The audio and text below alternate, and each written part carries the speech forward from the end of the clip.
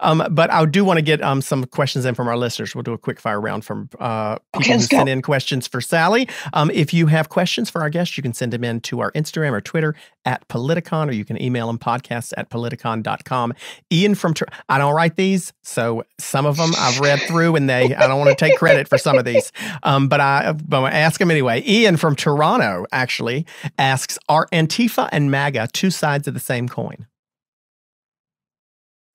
No.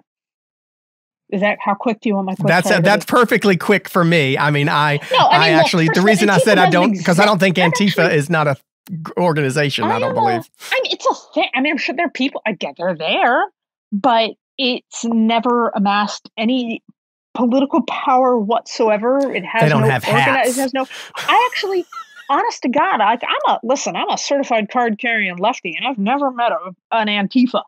So I don't know what it is either. I'm going to go with. I personally am anti-fascist. I'm not a supporter of fascism. That is for sure. So if that's what it means. But anyway.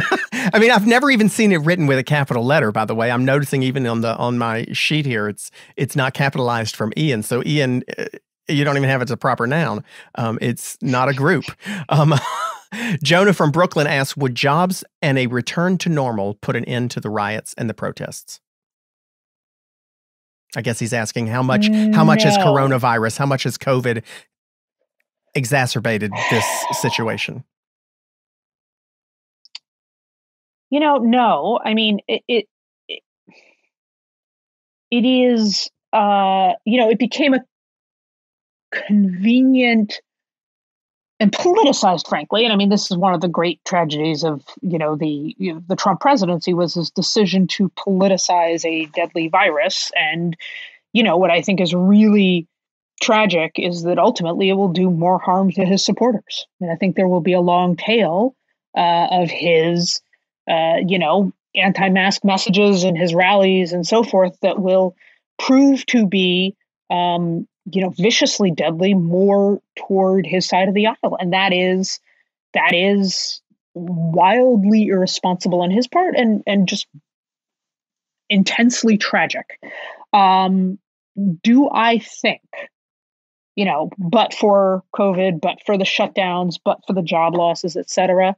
No, I think, in fact, for example, we know that a lot of the people who came to riot were employed, they were staying in hotels, they were flying in airplanes. So, it becomes a, convenient excuse for people who, again, may or may not be materially suffering, but who certainly use the specter of the suffering of some to pinpoint blame. But let's be clear, this sort of, again, this when your support base has yachts and boat parades, they're not necessarily working class. And this is like for 50 years of stoking white racial resentment and fear as a political strategy.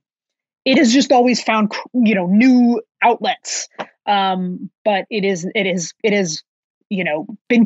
been a consistent through line on the right of the Republican Party in good economic times and bad, sickness and health. I'm going to do one more from the listeners, and then I have two or maybe three. Okay. More from my own brain. Miriam from Memphis asks, do you think our troops are more likely to be deployed under a Biden administration?